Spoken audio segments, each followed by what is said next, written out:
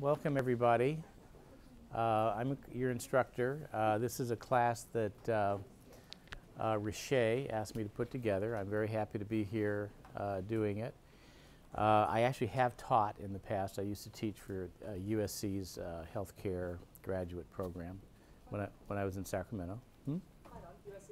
Right on. USC. USC, not UC, USC. I'm qualified to teach this class. I've been a CFO for about 30 years. I started in healthcare in 1982.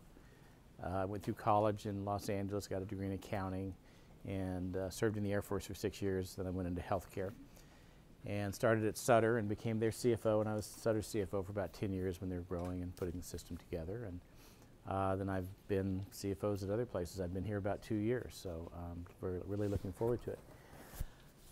Normally, when I'm presenting, I'm like presenting to a board, and I'm trying to convey, you know, a bunch of information in a short period of time, sometimes in a hostile environment. But this is not like that. This is about you. This is educational. So my intent here is simply to find out from you what you need to know. I've kind of designed this course in a way that you know, I think will be helpful for you to get you through it. We're going to start at a high level, but we can modify it. In fact, I taught the first class 2 days ago, and I actually made some modifications to the course. I took a few things out. I added some other things to make it better, so it'd be more understandable. Okay? So essentially what I'm trying to do is teach you financial concepts that you can use in your daily work environment. Certainly, if you ever get into things like budget negotiations or, you know, maybe you're doing a programmatic review, maybe there's a new service that we want to start, who knows. It's going to be very helpful for you to understand these concepts, the language we use, how somebody like myself looks at various opportunities. So that's there. We're going to talk a little about budgets, target setting, resource allocation. Okay, what does resource allocation mean? Anybody have a clue with that? Basically, as we'll talk about, you know, we get into the financial statements, so we have an expense budget. So the expense budget represents resource allocation. So we say, okay, we're going to have, you know, 4,000 employees. Where they're going to be, which department gets those. We have a capital budget. So we're going to be spending about $30 million next year. We're actually going to finish with that. A little test on where do you think we should spend $30 million next year. Okay? So that's resource allocation. That's a big issue. And then eventually in the course we're going to get to how we evaluate projects, how we do performance improvement. And you can see we've got 5 lessons here.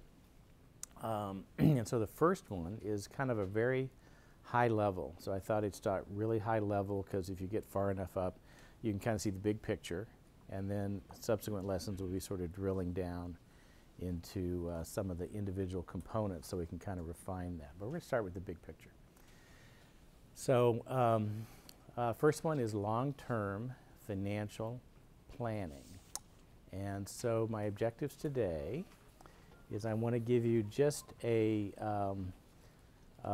very brief look at financial statements. So when we talk about financial statements and income statement and balance sheet, you kind of know what I'm talking about and why, how they're used.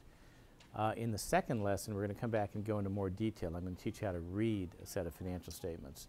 But we're going to start at a very high level, just the big, broad concepts of what they do. Because that's important because we're going to be talking about a lot of financial terms, as you can imagine.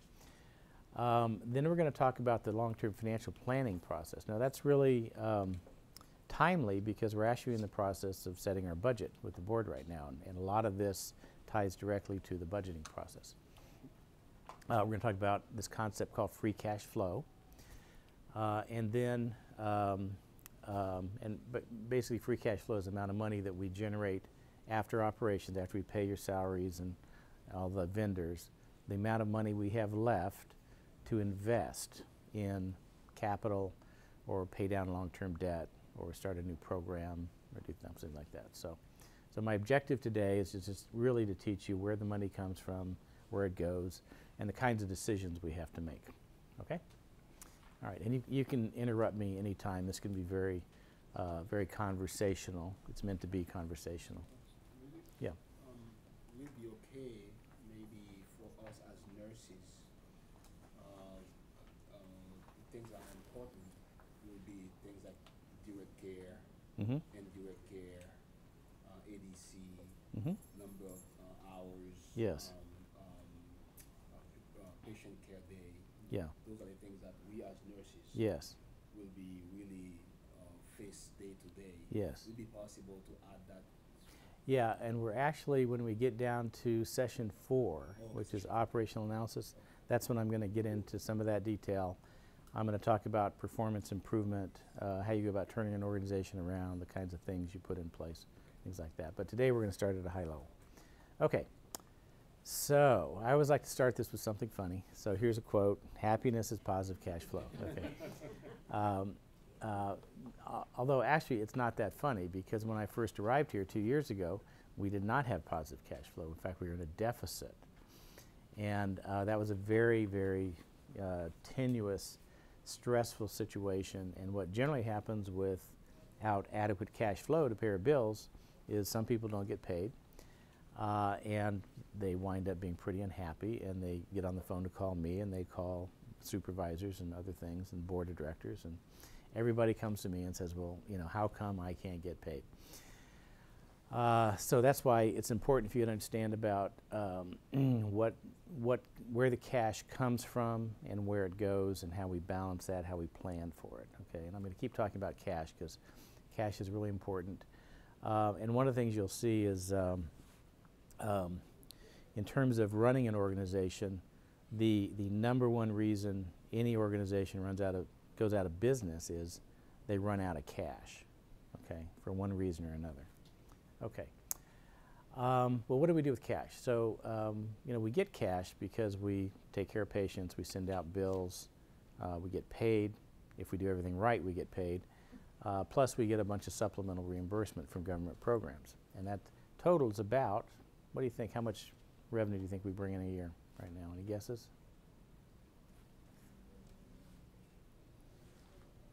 Just order of magnitude. What do you think our annual revenue or annual cash flow, annual expenses are?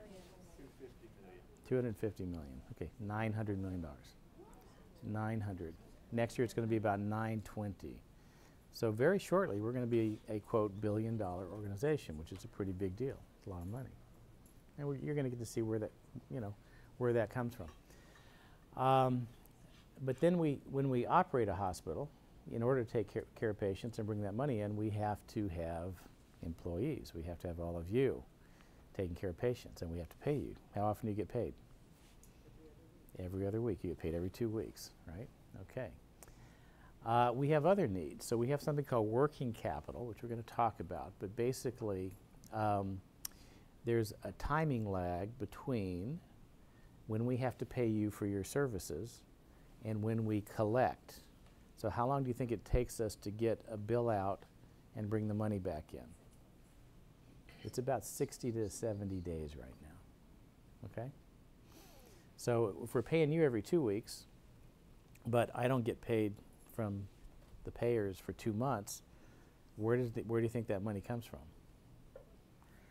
That's called working capital. So that's money that we have just to operate the hospital before we have profits or anything. Then we have something called debt service, which is we owe people money, we have to pay that back. And then finally, we have to do, or we'd like to do, capital expenditures, facilities, equipment, IT, strategic projects. And what happens when we run short of cash is we have to prioritize, okay, who gets paid and what we do. So what do you think the highest priority is? Employees, yes, because if we don't pay our employees, they're unhappy. But more importantly, to me, it's actually illegal for me to let you work and not be able to pay you. I could go to jail, okay? Seriously. And if you don't pay your payroll taxes to the government, they get really upset, okay? So that's the highest priority. But then there, at the bottom of the list, there are things that are what are called discretionary, okay, like equipment, okay. Now, some equipment we have to get because it breaks and it's required for patient care, but some just, new beds, kind of discretionary. We'd like to have new beds. We can live with a 20-year-old bed. We'd like to have new ones, but if you don't have the money, you can't do it. And so what's happened here over the last 10 years or so is that very, very little capital equipment was purchased. And so what does that look like from your perspective? The floors are dirty, walls need painting, beds get old, equipment breaks, all that stuff, okay? So one of my jobs is to make sure that we have enough cash to keep everything current, okay?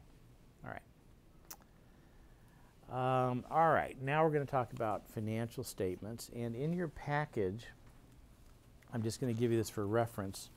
All the way at the back, the last tab, there's a little memo from me to the Finance Committee. And behind that are our actual financial statements.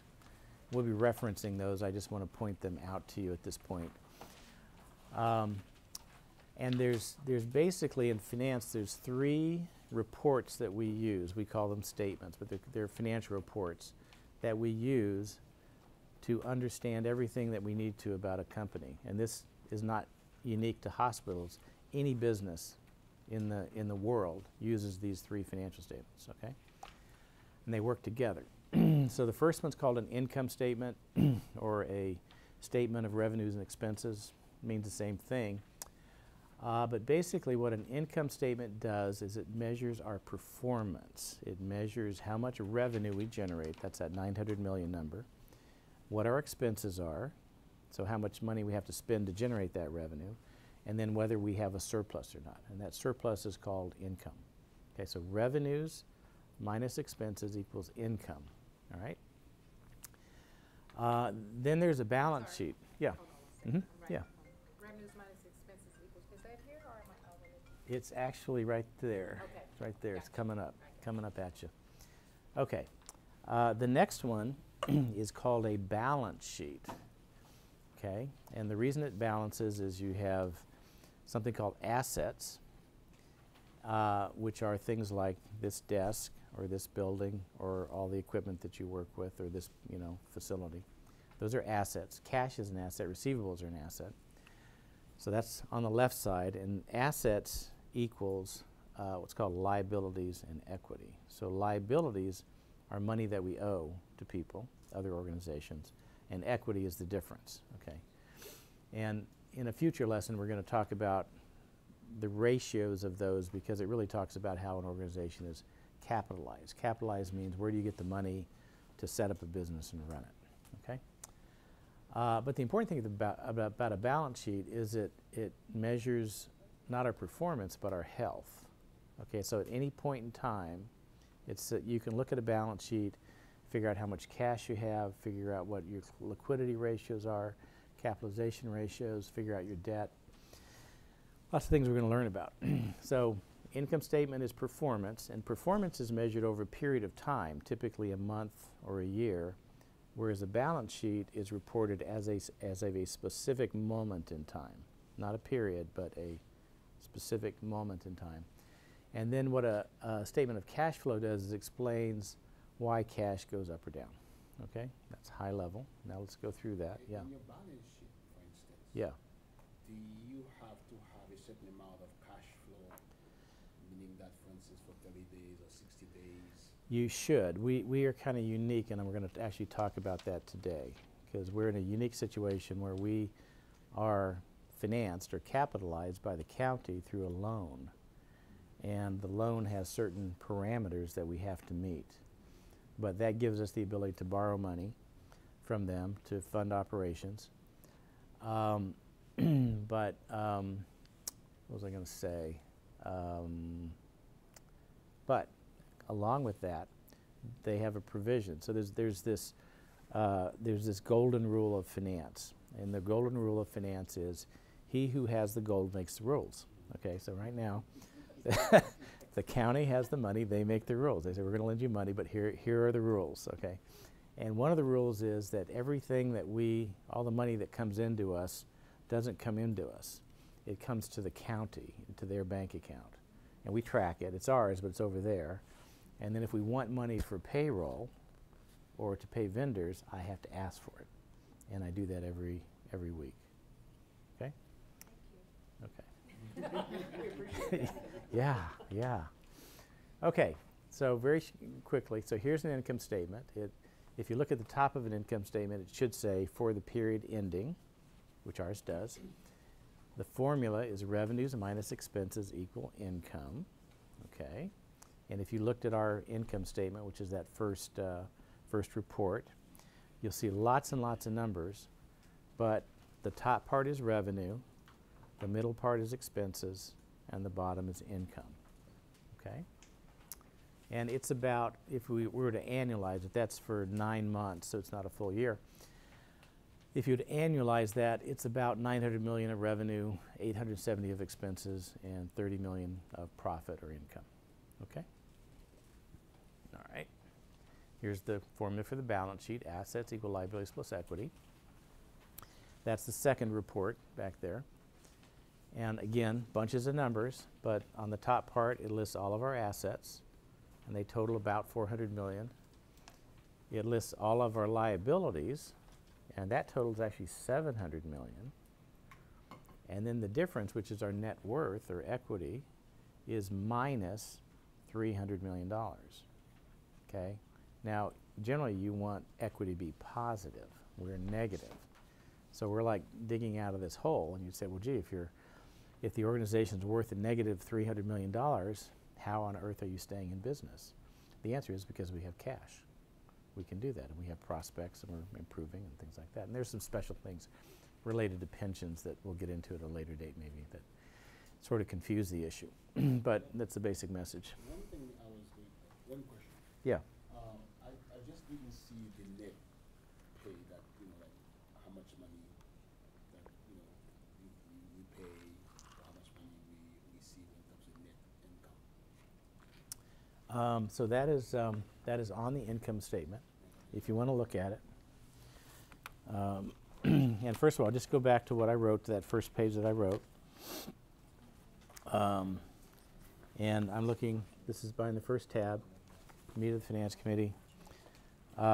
We're reporting operating income of 6.6 million for the month of March and 17 million year to date for 9 months, okay?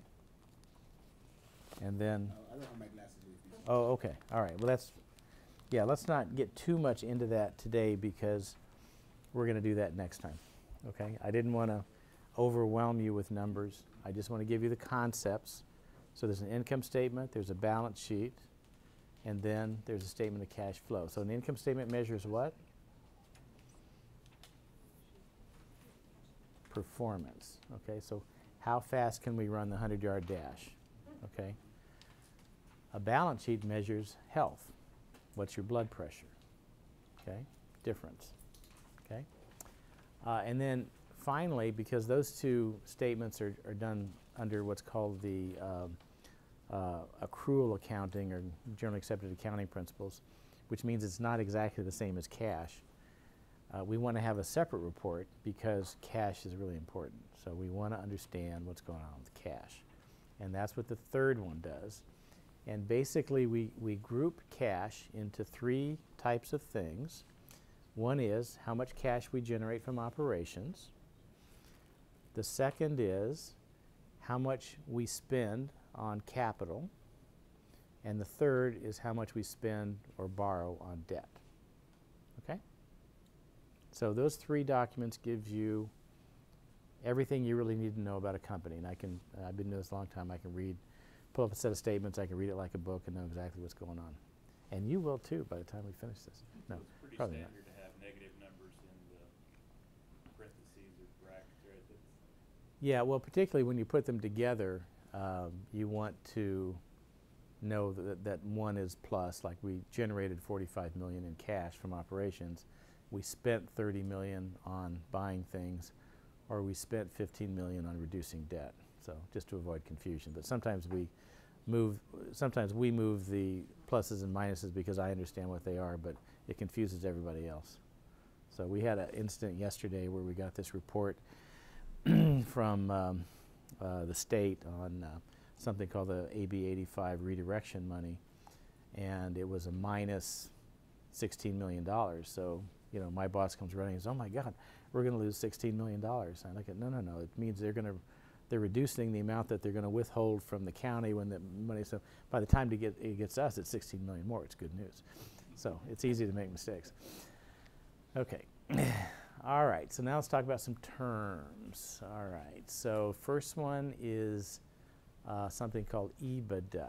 EBITDA, free cash flow. And what we're doing there is we are essentially looking at the income statement, that first statement, which is revenues minus expenses equals income, and adjusting it by taking out expenses that aren't really cash. And so in accounting, I mentioned this, generally accepted accounting principles, we have something called depreciation. Okay, so if we buy, as we have just done, all new beds for Alameda Hospital, that's $2 million or something, okay? That's not an expense. That doesn't hit the income statement. And the reason is those beds are going to be used for more than just 1 year. They're going to be used for maybe 10 years. So what we'll do is we'll say, okay, well, that's $2 million. It's going to be used for 10 years. We'll put the $2 million on the balance sheet as an asset, and then we will depreciate it. We will allocate that expense, $200,000 a year, to the income statement. And that's the intent is to give us on the income statement a real assessment of how we're actually doing. Because if you just put all the cash on there and said, oh, well, we built a $100 million building this year, so did we lose $100 million? No, we just made an investment. So investments are capital assets. They go on the balance sheet, and then those assets get expensed over time through depreciation. Okay? So what we're doing is we're converting income into cash, free cash flow. Now, those two numbers are, in our case, pretty close, actually, because we don't have that much depreciation, because most of it's borne by the county. Yeah. Is the depreciation value the same across the board for capital equipment, buildings? Yeah, it depends on the category. So something like an IT system, there's guidelines, would be probably depreciated over 7 years. You know, some furniture might be 5 years. A building might be 30 years. Okay. Which means at the end of 30 years it's worth nothing, or just worth It means on the balance sheet the book value would be 0. You might still have it. The value is probably not 0, but from an accounting standpoint, the book value would be 0. So Okay. that get into, on the capital equipment form, I assume there's some type of length of life or whatever. Does that get calculated into the depreciation of that? Yes, particular piece of it equipment? does, That's why yeah. you need Yeah, that when we upfront. do that, it goes into something called a fixed asset ledger, where it says, okay, we bought this, here's how much we paid for it, here's the useful life, and then divides it out, and then that amount goes onto the, as an operating expenses depreciation.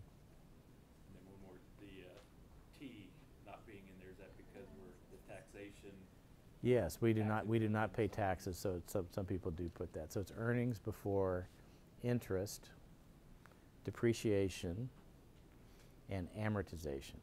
Amortization is just like depreciation, except instead of a real asset, it's an intangible asset. Like if we had a copyright to some music, or who knows, goodwill that we purchased. Okay, all right. Working capital we talked about. Does everybody get working capital? You get the concept of working capital?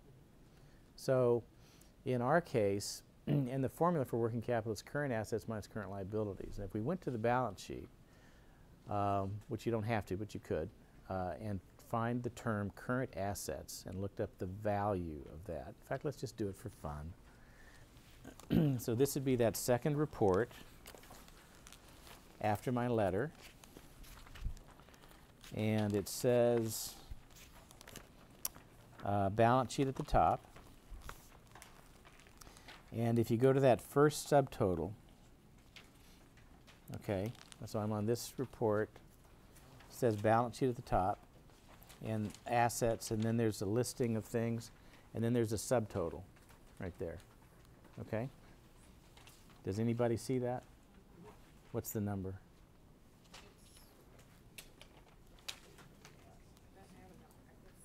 Next page. Next.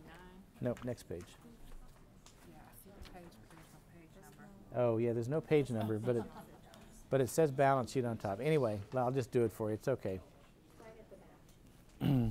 I could probably put page numbers on this. It'd be easier.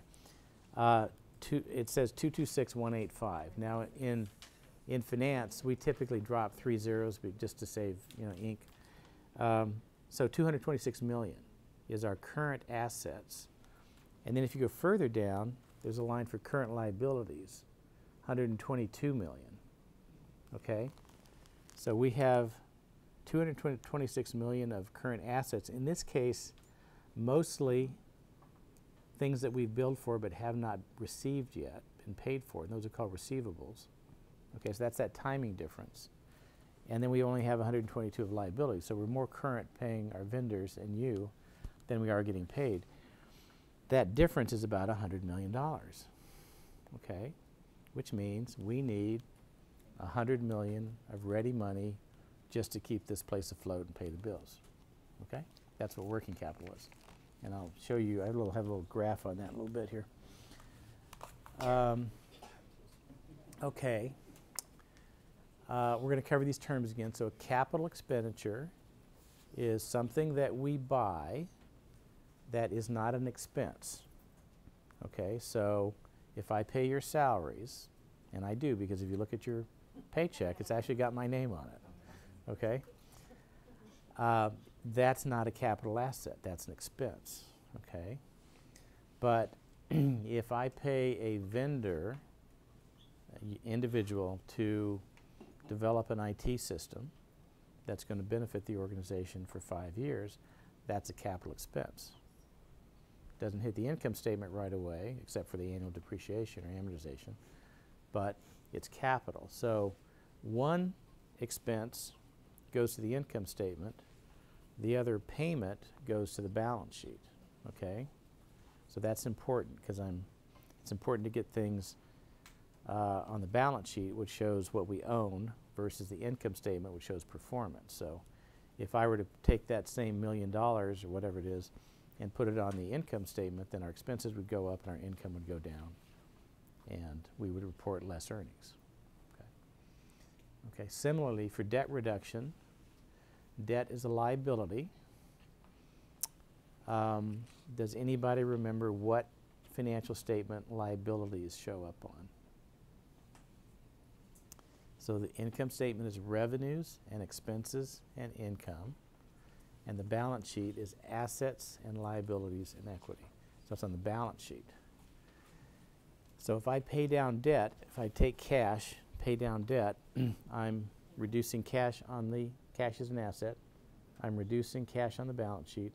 I'm also reducing liabilities on the balance sheet, okay?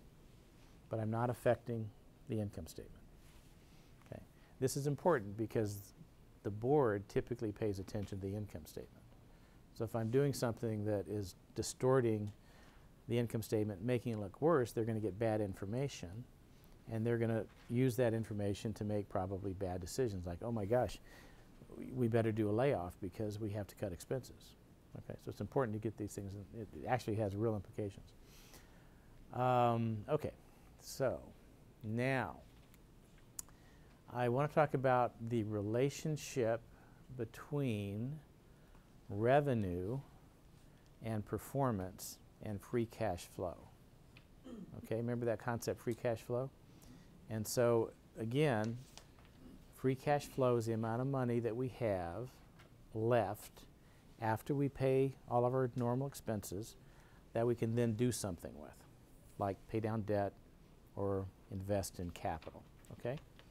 So, here's a question. Is it better to have more free cash flow or less free cash flow? More, because you can do more things, right? If you're going on a shopping spree, would you rather have $100 or $1,000?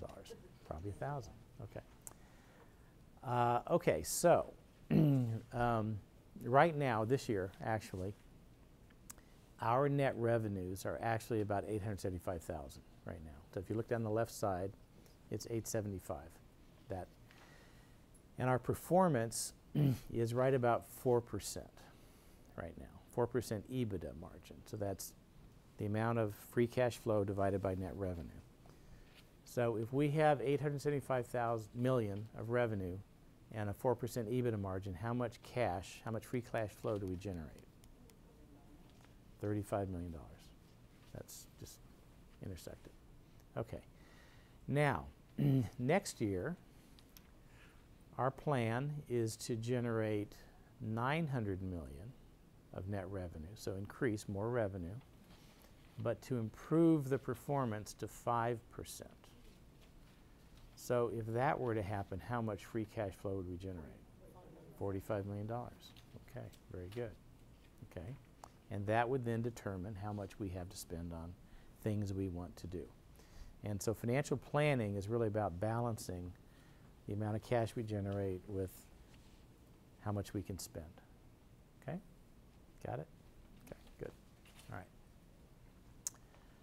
right. And that's kind of what I'm trying to talk about here is the way the capital, it's kind of hot, huh? I'm sweating. The way the capital planning process and strategic and financial planning process works. And typically what's supposed to happen is the strategic plan is developed for us around September, October, and it's a long-term plan, like 3 to 5 years. And then we do a financial plan around the end of the calendar year, maybe January, and we're going to show you what that actually looks like in a second. And at that point, the board looks at that discussion we just had and said, gee, you know, we think you need to have a 5% EBITDA margin because we have all these things that we want to do. And so they'd say, here's your operating target, and here's how much money you can spend on capital. Then, after that, around March, April, right about now, we then do a budgeting process. We say, okay, can we take those targets and turn them into real allocations and start the year, which in our case is July 1st, with a budget. What is a budget, by the way? Does anybody know what a budget is? What is a budget? It's a plan. Okay. What does a budget mean to a department manager? Pain. Pain. Pain. It's very hard. Creativity. It means labor costs, staffing, direct care, indirect care, overtime, sick time, Yeah. equipment. It's giving you the authority to run your business, Yes. right? So it's your authority. Okay. So your authority is determined by your budget. And as a manager, you can typically sign off on anything that's within yours. Can you sign off on something for another department? No. No, you can't. Can you spend more than your budget? You can. You can. Be responsible. You can. But you have to explain yourself. You can. Yeah, yeah. So that's your authority. Where do I get my authority? What is my authority? Your authority is to make sure we get paid. Yeah, that's my responsibility. Yeah, yeah, yeah, yeah. Actually, not the county. So the board of directors has the authority to tell people how much they can spend. So if we do a budget that says we're going to spend 900 million, that's our authority. Now, I personally, myself, individually, can sign for anything up to $500,000, and my boss can sign up to $1 million, and above that, it has to go to the board if it's a capital item. If it's within the budget, I can sign anything. That's authorizing expenditure. In terms of signing contracts, and the reason I'm going through this is we're going to, in a later lesson, we're going to talk about how you do a turnaround. Okay, one of the things we did is we centralized the authority to bind the organization by signing a contract. So when I arrived, basically any manager could bind this organization by signing anything, and did. Okay, we had some good ones. So one of the first things we did is said, okay, there's only 2 people who can sign a contract in this organization. I'm one, my boss is the other. The board can't even do it. Okay, so that means everything has to come through one place. There's, you know, that which allows us to evaluate it and make sure that everybody knows. We had departments doing similar projects, you know. They didn't know each other were doing it, and just duplicating costs.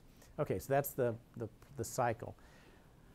The reason I'm showing you that is just so that bring you around to the financial planning process, which is what we're talking about today. Okay, so we're doing it.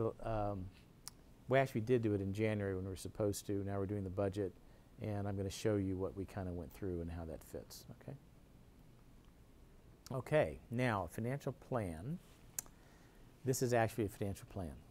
This whole thing is right here. You can get much more detail than this, but this has got all the components.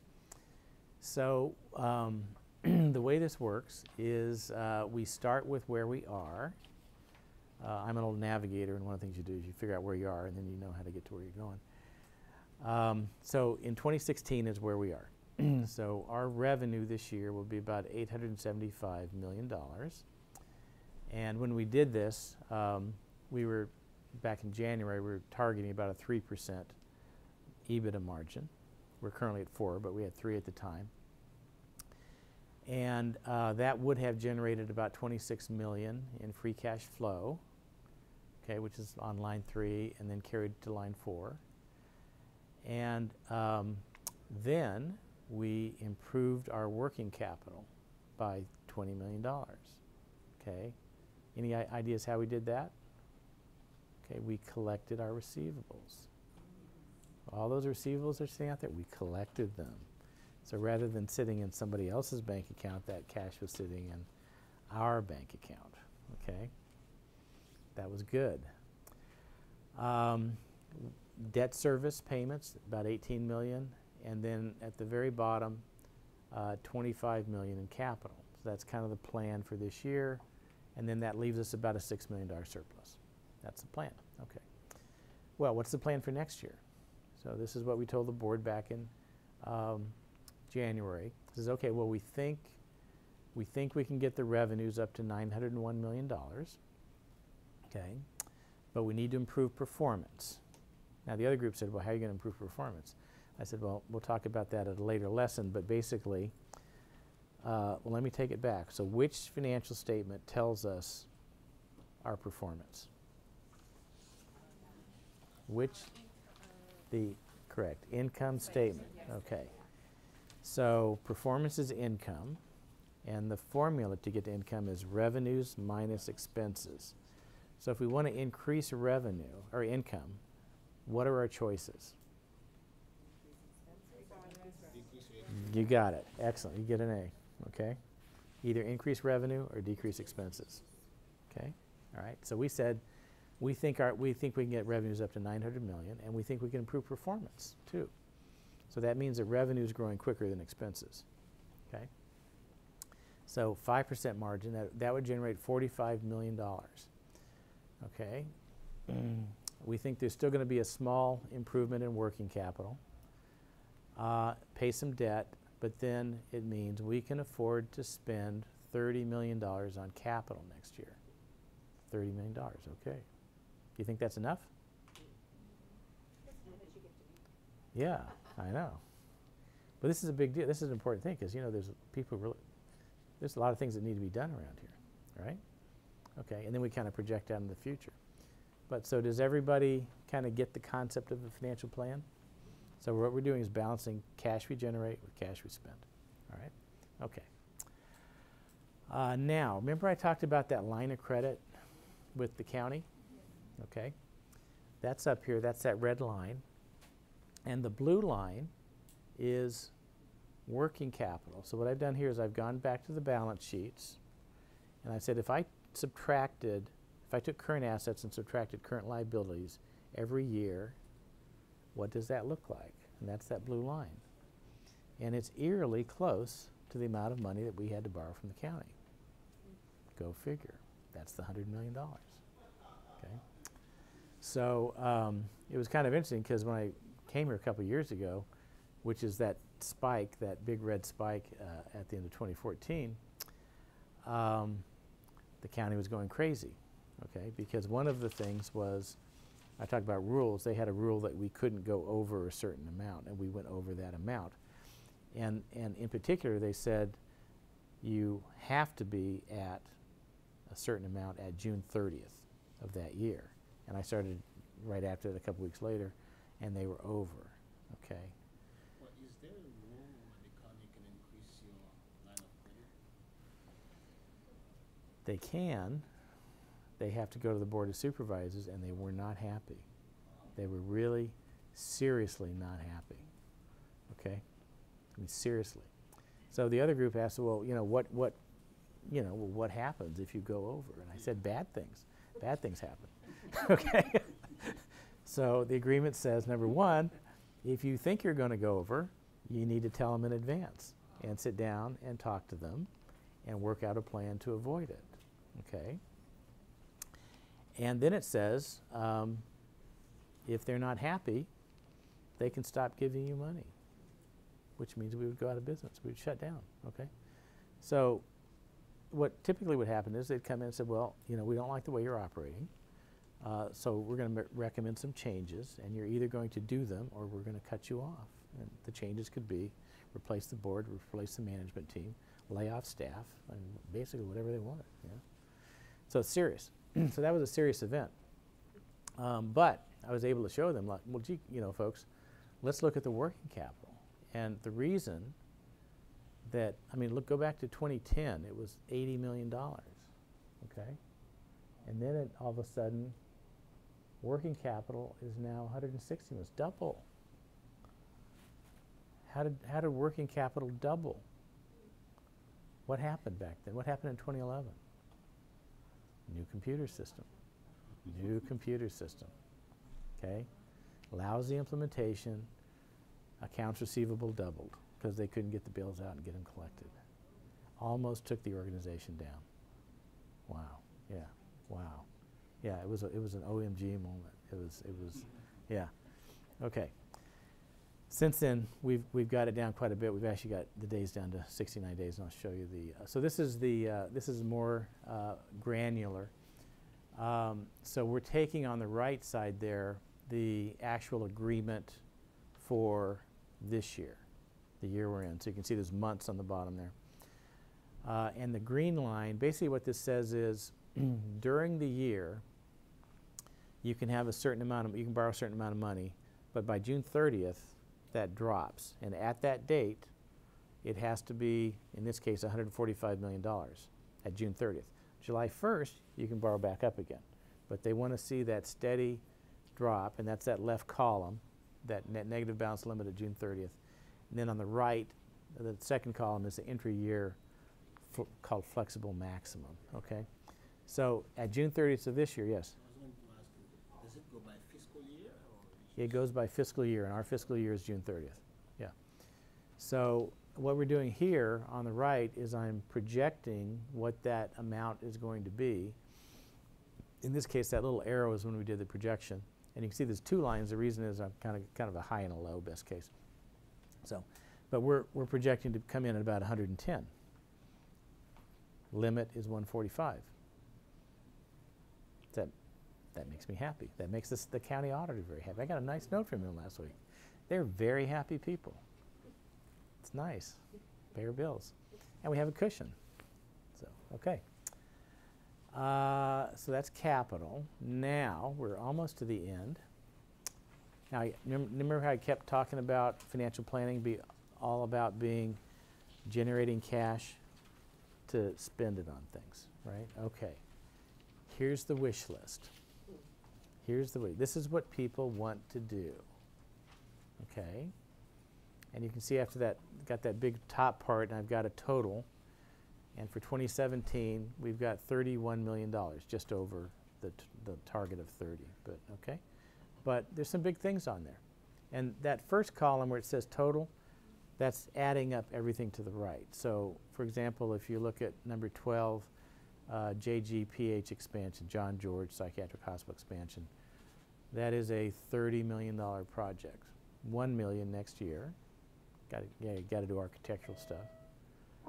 Okay. The ER, level 2 trauma, ETA, 4 minutes. Trauma change to CER, level 2 plumber, EPA 4 fitted. Okay. But in 2017, 31 million, but then look at 18, 19, and 20. 40 million, 50 million, 59 million. And there's still some things on the bottom that we haven't figured out how to pay for yet. Right? So, Okay, so now this is where financial planning comes in. Okay, how are we going to do that? Well, the plan says we're going to keep growing revenue and we're going to keep improving our EBITDA margin. That's the plan. We'll come back in a future course and talk about, well, how are we actually going to do that? You know, how do you make that happen? This is a nice plan, but how do you turn that into reality? Okay? All right, let's just stop there because we're actually at the end of the lesson. We're going to do a little test. Huh? How are you going to increase margin? One thing we're going to do is we're going to grow revenue. In fact, we're doing the budget. The target here was 901,250. We're currently at 920. So we're doing better on revenue. Okay. The other thing is we're going to control expense growth. I've got a graph I shared last night that showed sort of the boom and bust cycle. But with this organization, if you go back 10 years, there are years where they, you know, kept their expense growth to 3% a year and started making money, and then they maybe got some extra money in like the district funds or something, and then all of a sudden the cost growth is 10 to 15% a year, just like they just had a party, you know. And then of course 2-3 years later they're losing all this money. They say, oh my God, we've got to get this under control. So they either reduce costs or just they get the costs back down. Then a couple years later they're making money, and then they go through the same cycle. And the county is very, very cognizant of this. I mean, Deveki and I met with the county 2 weeks ago, and they're like, guys, this is really good, but we've been here a lot longer than you, and this is what we expect to happen, and don't let it. So we're targeting about a 3% cost growth next year. That's how we're going to. So keep getting revenue a little bit better than expenses. Get rid of consultants, you know, labor optimization, all these things. We'll talk about that at a later meeting. Okay. So comments. We don't need to go through that for information. Questions? Any questions at this point? Test? Do a test? Okay. We can do this together. Okay. What are the 3 financial statements? And they're quick. Okay. What's the purpose of an income statement? Right. How about a balance sheet? What about cash flow?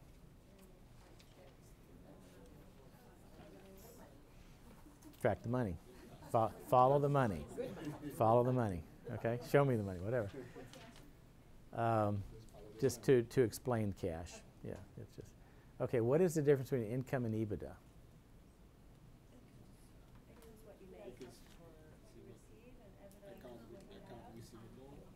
It's the E in EBITDA is actually the same as an I. They just change it because you'd have 2 I's. It's interest, depreciation, amortization. Essentially the non-cash items. Okay, to a CFO, happiness is positive cash flow. All right, love it. We actually answered number 7 already. What is the purpose of a financial plan?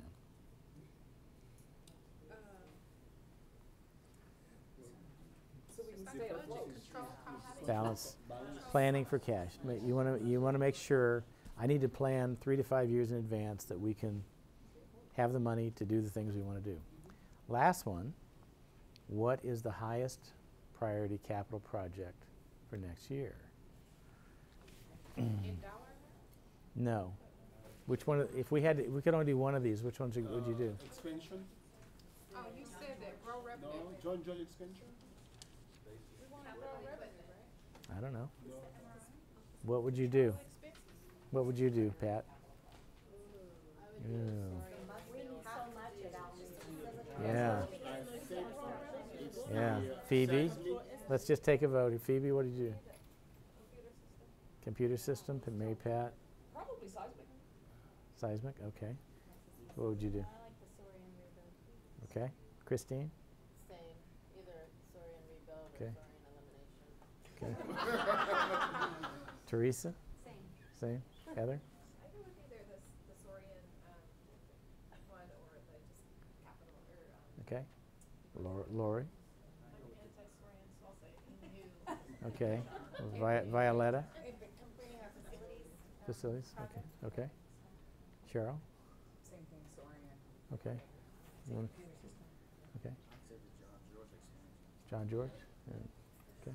John George? And John George, okay. Seismic readiness. Okay. All right. There's no, there's, Telling me to replace me, I mean, this there's, light's okay. zero there. There is no right answer to that question.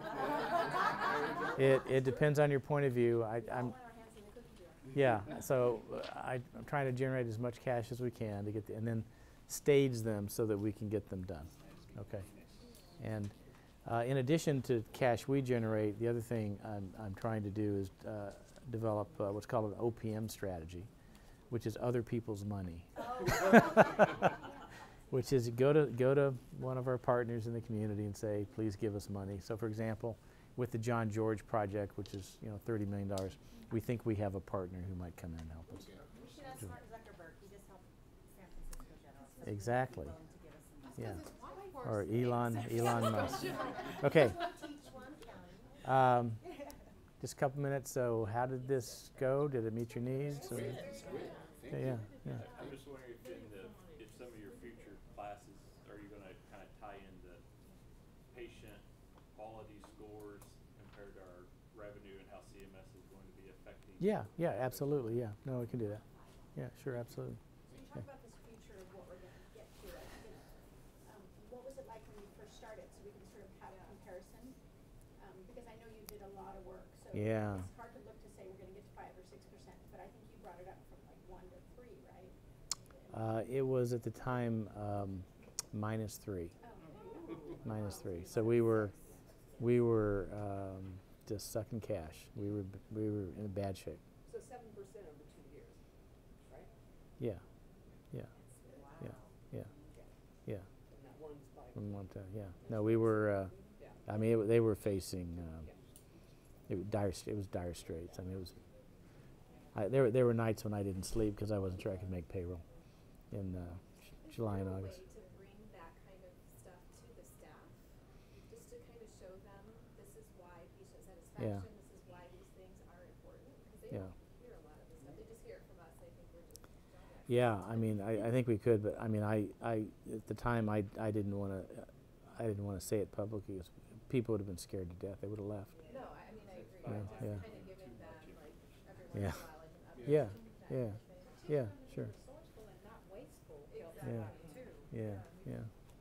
So yeah, okay, great. I think it should be a point of pride for the staff too, that Yeah. that collectively, a lot of help from you and the powers that be above Yeah, us. yeah. That would be a point of pride. We'll talk more about the turnaround at a future meeting. Yeah. Thank you very much. It's my pleasure. Thank you.